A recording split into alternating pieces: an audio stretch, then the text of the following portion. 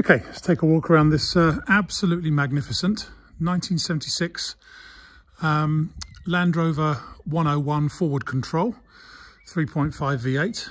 Pleasing to know this one's still got its original V8 in it rather than a diesel conversion.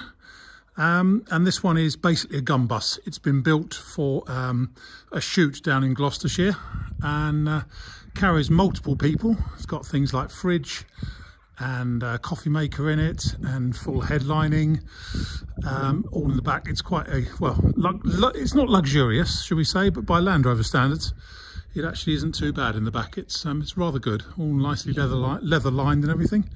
It's beautiful. I absolutely love it.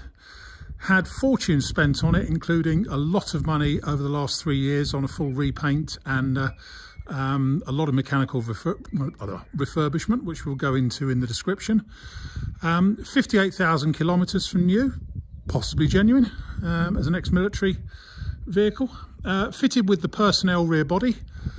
Like all 101s, it probably would have started life as a soft top, but I think according to the history, the personnel rear body was fitted by the 101 Centre. I don't think they still exist, but they've done a lot of work on this over the years. Finished in blue.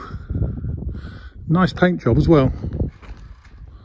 Now we've got all the doors open and everything, so you can see how it displays in terms of getting in and out of it. That step there is retractable, it just folds in. On the door here you've got another fold down seat, and you can see the sort of the trim that's inside it throughout, and as you can see, it's got full headlining with lights set into it and everything. There's your coffee maker, there's your fridge, got leisure batteries in it, and USB ports and things for your executives to plug their mobile phones into while they're shooting. As you can see, all nicely leather lined, leather seats in there, not leather lined. Close that door for the moment and we'll fold this up as well. There we go, that's how it's when you're driving along, that's what it looks like there. At the back we've got the same arrangement, except we've got a double step here, which again folds up and away, and its tailgate again all nicely trimmed. And then again in here you've got checker plate on the floor for so no one slips or anything. Splendid headlining in it. Just quite exceptional machine, this. Obviously the front seat, driver and front passenger, are also catered for with Exmoor trim high back leather front seats.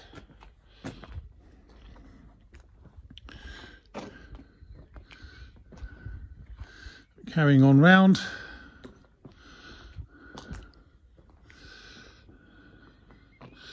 rather splendid. And so we'll start from here.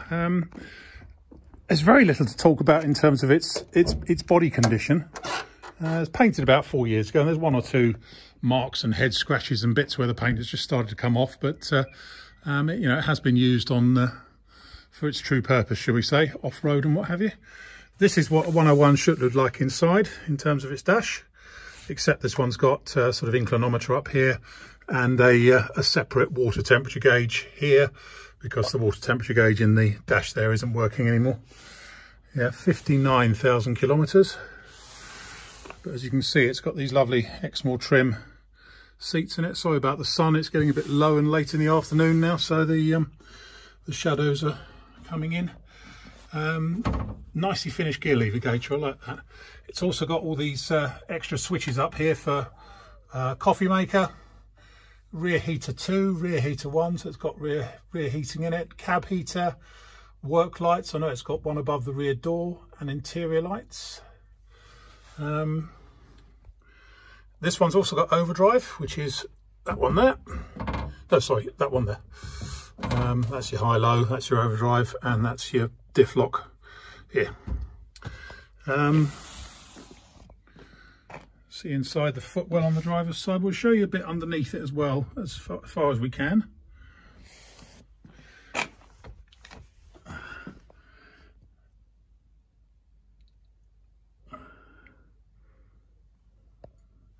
That's the front offside.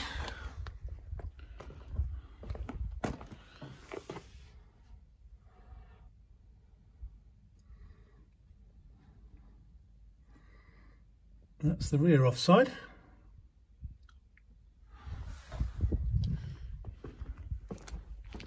This one is MOT'd.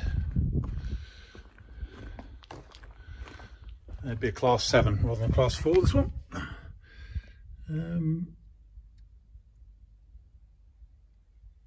All in there.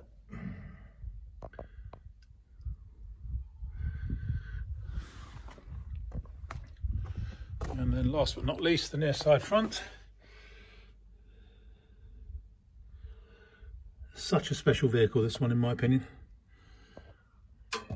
It's getting talked about quite a lot. And in here, yeah, say full leather for the passenger seat. A couple of small marks just in the leather on the passenger seat there, but no more than that. Headlining, as I say, is fantastic.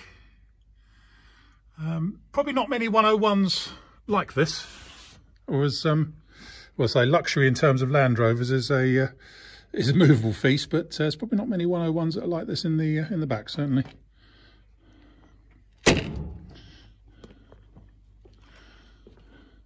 I'll say a couple of areas where the paint's just chipped off and stuff, and a couple of hedge scratches which you might be able to see apart from the reflection. There's one there, but she looks really, really presentable, just really nice all round. I can't quite work out how many people you can fit in the back of that, but it is quite a lot. 1, 2, probably 6 a side, 5 a side, quite a few anyway.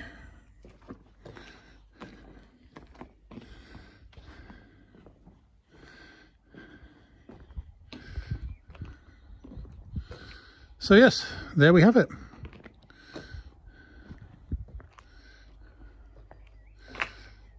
It's rather gorgeous, an absolute hoot to drive as well. So my name is Simon. You can reach me in the office on 0118 907 1495, or you can go to our website, which is www.moto-drome.com. End.